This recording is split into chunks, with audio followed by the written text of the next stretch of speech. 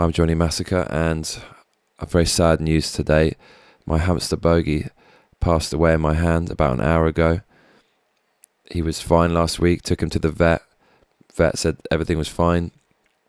Yesterday he was fine.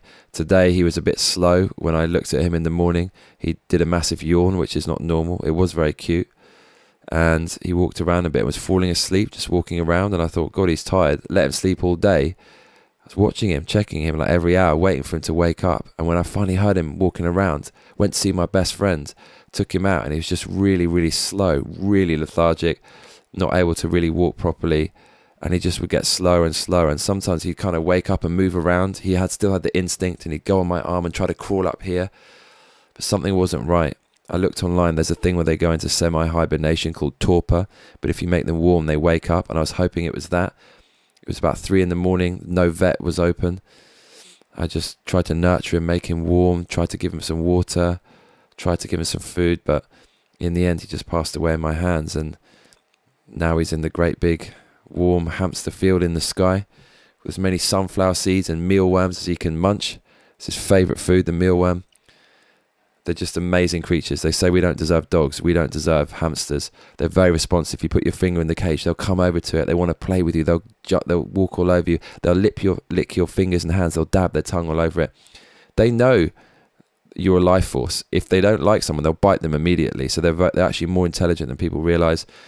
Always made me so happy. The sound of him running around on his wheel at night, even though it kept me awake, made me happy. I used to cry just thinking about him leaving me.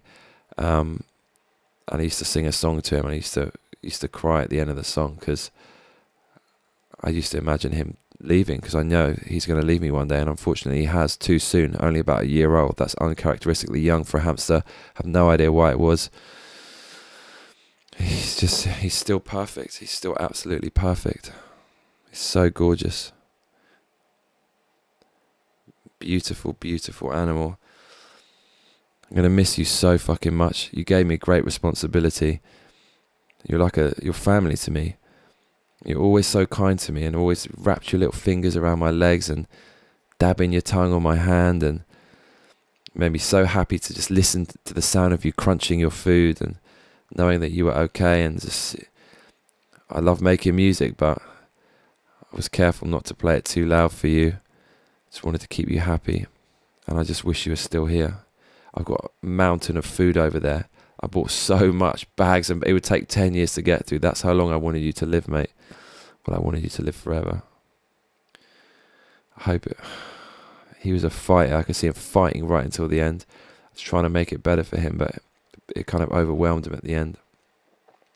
So I just want to sing my song that I always sing for him. And he used to love it. He used to know that I was singing, I'm telling you. And he used to kind of calm down when I used to sing it to him. You are my bogey, my only bogey. You make me happy when skies are grey. If you knew just how much I loved you, please don't take my bogey away. I love you, Bogey.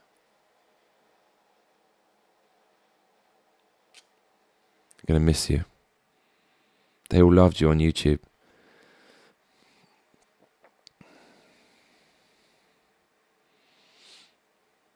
So your amazing spirit, your amazing energy, it's in me now. You influence me so much. And I'm going to be able to give that to other people. You really, really are evidence of a divine creator. Only God could make a coat so fluffy and perfect. But you are the most perfect of perfect, Bogey. I love you. I miss you. Call him Bogey because he looked like a golf ball, perfectly round.